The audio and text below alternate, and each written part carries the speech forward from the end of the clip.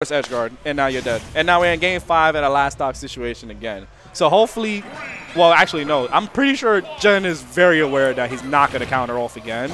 But then again, if he does counter and it works, then he's the coolest guy. You're right. You're the coolest follower in the state. Yeah. That'd be all right. Yeah. So also, I do think that it's like I like the fact that we have so much diversity in terms of like player style and what the players sort of really focus on. You know, there's the whole. Oh my god, we focus on that stock. Jen ate Gatsby's soul apparently, and just absorbed his truest essence. He gave him the mean warm up right there. I feel like I would just holler at Gatsby, yo, Gatsby, warm me up, bro, because I need to play hot right now. Jen was not playing this fast at Winners Finals. Yeah. And the thing that I noticed is that LingLing is so consistent with his punishes that Jen has to be on his toes at all costs. Oh, yeah. Like, he was on his toes with Gatsby, but this playing against LingLing, one mistake, the difference with Gatsby, you can make like 3 mistakes. I'm privileged and whatever. This, you can't make almost no mistakes.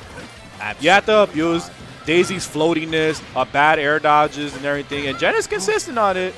Good tilt frame with the down tilt, but gets pimp slapped by Daisy across the stage. Though. At 180 is death. It's death. Finally managing to take him out. And the thing is that, like, so, yes, Jen is in the lead, but when you think about it, Jen got this crazy, down air read that killed so early. Right. And still this game is pretty even. Jen is going to have to continue to make those plays. It's unpunishable. It's freaking unpunishable. I knew you was going to say that, bro. Because of the win buffs. I'm going to make you buffer.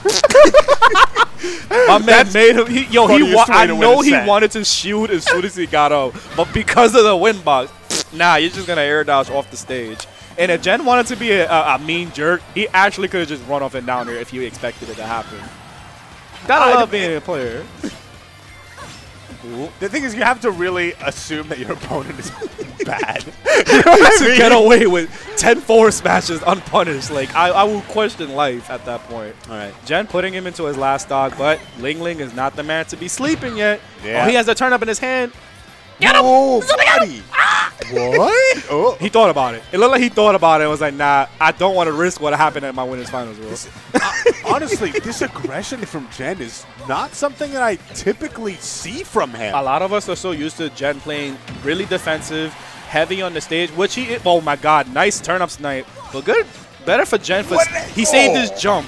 And I tell him, this is what happens when you play with tap jump off with Palu. Your recoveries are godlike in all situations at this point. Yeah. If he had tap jump, he most likely would have jumped into it and not even get that crazy angle that he did. Jen probably play a little bit of melee real quick. Going those crazy teleport angles. Jen had done that dash attack out of the corner a lot. I think it was like the 3rd one that he did. And finally LingLing was there to punish it. It's so good. I mean, I beat everything in that game. Well, the thing is that, like, the really good thing about Palu dash attack in the corner is that normally when you have your opponent in the corner, you're like, let me put out hitboxes to punish them from trying to get out of the corner. Let me with punish. Maybe let me play a little neutral, not run into it. Nah, I'm gonna go Oonga Boonga and throw it out anywhere. Yeah, but it's like the fact that Jen is so ready to go off stage, chase LingLing down.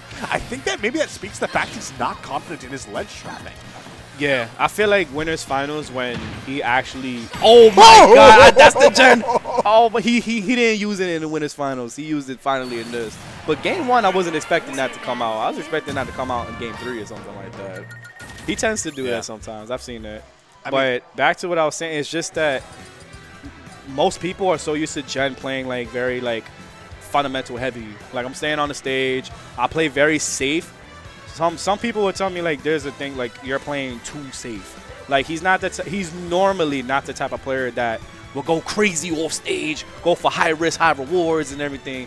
Keep it plain and simple, bread and butter, simple ledge traps, cool, with punish, cool. But in that game, we saw high pace, fast, aggression. I think part of it might just be he's trying to really throw LingLing off his game. Yeah. LingLing's played against Jen a lot, but I don't think he's played against this breed of Jen a lot. And I mean, already in that game 1, that was kind of decisive because he was just finding these super duper kill moves and also just wasn't dying himself. Yeah, you might have a good point with that. Maybe I've been looking at you play for so long that he's expecting him to play defensive.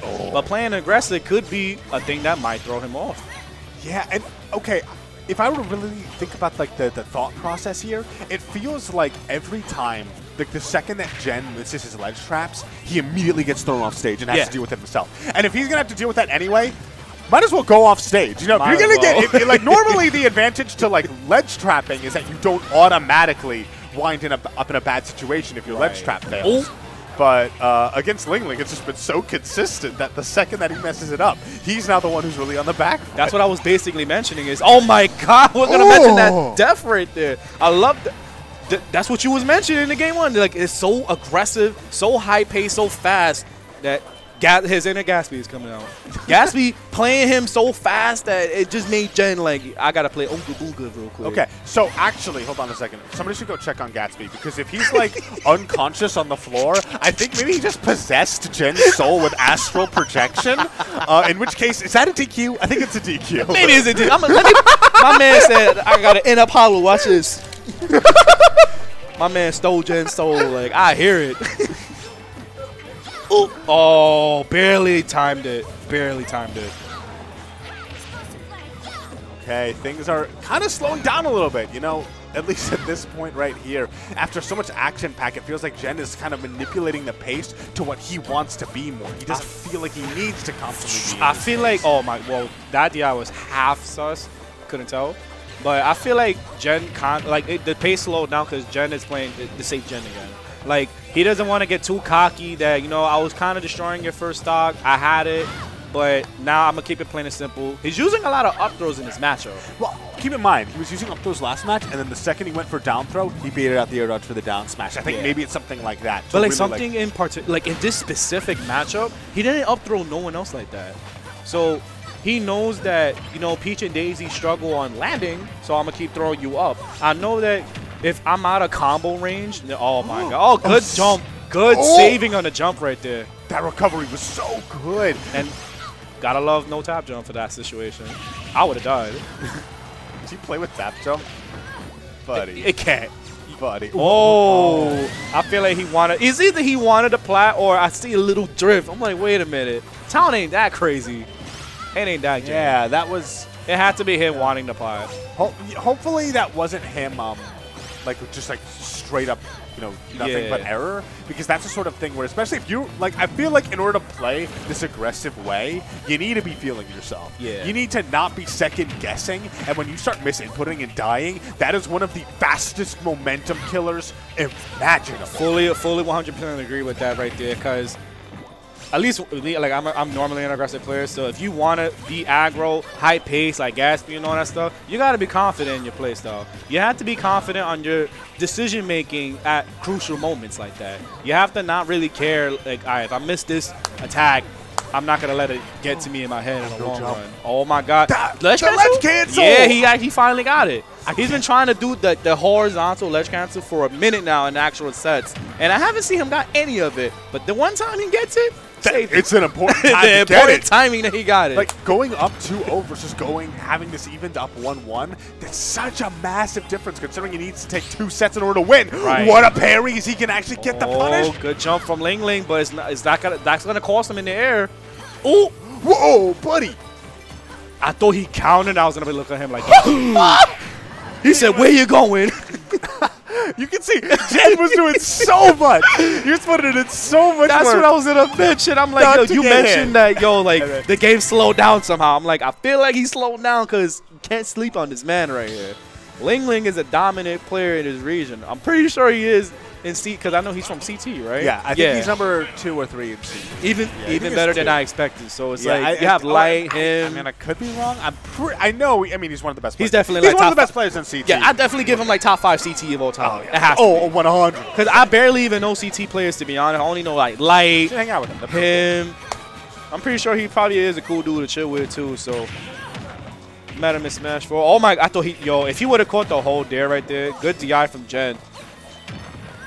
One thing I also noticed in Winners Finals and in this one, he did not let LingLing breathe whenever he did dare. Whenever Gen was shielding, LingLing would sometimes do dare pressures and everything, and Gen immediately just anti-airing him. But now, he's using his dares at better spots right now. costing Gen his first stock.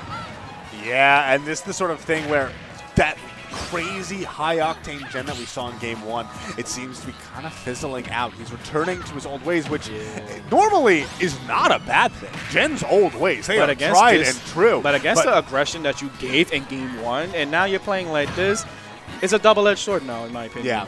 It's like, you know, you just warmed them up, because if you're a Peach and Daisy main, you have to be fast. You got to be fast with your inputs. Your hands got to be warm. A lot of them carry hand warmers. So it's like, I feel like he should have did the other way around, where you kind of started off defensively, and then in the long run in the set, play faster. That's how I'm imagining it. That could have been better. Maybe. But he in grands right now. Yeah, no, and also, like, he still took Game 1. That's what I'm saying. Yeah, like, I think that setting off with that kind of tone setter. Oh, my God. But, man, like that, it's just looking like 3 stocks to 1. Gen's kind of crumbling at this moment. LingLing is just he has to turn up this time to back it up. It's on it, like we're talking about, like, oh, you know, Gen's kind of. It's really just the fact that LingLing has figured out and started prying him open once again. Right. Now that I'm looking at it, like, Gen is still trying to do those aggressive options, but LingLing is just spacing around it better, doing better pressure overall. He's realizing. I feel like he's realizing Gen's defensive habits more than the other way around, rather than when it's finals, where LingLing won. Not by luck, because in Game 5 was a different story, but Gen throwing off his own momentum from that counter at Game 4. And now, hopefully, you know, we see a dramatic change in this entire set. That's a Dot Eyes. Oh my God, Dot Eyes did so much damage to him. Now, yeah, Gen's playing very defensive right now. He has to, he has to abuse this. He has to abuse him being in the air. Tries to call out the instant roll, but LingLing not biting, but it's gonna bite him with the up smash instead. That up smash, we hadn't seen that sort of option from LingLing at all. He saved it. As a top player, he saved it for the most crucial parts that he actually needed it. Yeah. And the other said that he only did it like 2 to 3 times ever. And we're at the point now where LingLing, he just needs one more game and he walks away champion of it all. Gen is hanging on by just a thread now. Gen taking a deep breath, trying to get some composure right now. I feel he knows he can do it. He knows he can. He gave him a hard time. The very start to this game is basically going to tell us whether or not Gen is going to keep himself alive. I hope he keeps up the pace right now. If he gets, I feel like if Gen gets his first stock, we're going to see a Game 5. Oh, we're going to see a definite Game 5. I mean, right now, he's keeping up the pressure right now as we speak. Down 2. No, not gonna. He don't want no trades. Oh my God! Here's the thing, dominant punish right now from LingLing. 70% from one mistake, and that's what I was mentioning to Maddie, is that you playing gas speed, then you can make maybe 2 to 3 and come back somehow. Yeah, LingLing, you made one mistake, now you at 100% right now. Yeah, no, it's like with gas speed there is always the mix-ups, but just there is no mixing up Ling. Yeah, LingLing's ahead, man. His mind is sharp today. Oh, that kill! With enough rage, I don't care who you are. I don't care who you are. He was like only the last hit too. He was at 80%, bro. He wasn't even all the way at the ceiling either.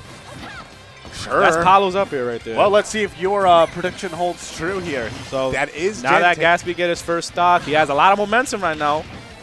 Pushing him off stage, back here. No, dash attacks instead. I knew some type of shield was going to come out. But LingLing being ready anyway and getting the proper punish. Honestly, that spacing from LingLing was beautiful because I think it covered pretty much both dash attack and a back air in that. I just want to mention that was amazing DI from that down tilt at 0%. Because everyone and their moms would have got caught with some training mod combo and everything. Nah, I'm not having none of that. You're going to hit me with these toes and I'm out. Good art of article. Oh my God, trading with the backer. That's actually wild. They're both now. They're in the red. They're getting close to death percent here. LingLing's teetering on the edge, though, both in terms of the stage positioning and the amount of life he has left in this stock. Oh my God, amazing flow cancel from the ledge from LingLing right there. Gave him so much stage because of that. And now you're not seeing the consistent hit stun Z catches from Gen no more. You're seeing him actually pressing a button, air dodging to catch it. Now he's mixing up how he's catching the items down. That forward air was not what he was needed to actually take out that stock. Oh my God, he's being. This is rare, seeing Gen a little bit impatient, but enough to take the next stock. Just enough. But I feel like that's gonna cost him if he's gonna get this game, and then it might cost him from the next one. I hope that doesn't really affect him. See, air dodge instead. Oh, but a great air scar from LingLing right now. I was going to mention that after that is that the differences with his edge guards compared to other Peach, he's been utilizing holding the turn up as he's doing the nair locks on the ledge. Instead of just holding nair and then you just hold for attack, now he has options to cover with the turn-ups and everything like that. Yeah, Jen has to be very aware with a smash GR. Oh my god, he got out of that? It really does also feel like Jen is getting hit by things, but he's putting himself in positions where even if he gets hit, he doesn't eat the 70% combo. Yeah. You can tell he's aware. He knows what Ling is looking for, what would really doom him at this moment. And this is that patient, more, you know, calculated style that we know from Jen, but it's working out. The match has been grinding. It's been a slobber knocker up till now. And, oh, as I say all of this, we're now getting a completely even game once more. He's just throwing out moves. He's in his, yo, damn, man. LingLing is keeping, oh my god, the footstool? He booped him. Bro, booped him right on the nose. I don't know if that was intentional, but that would have been insane if he followed something up with that. They're both pressing buttons. Oh my god!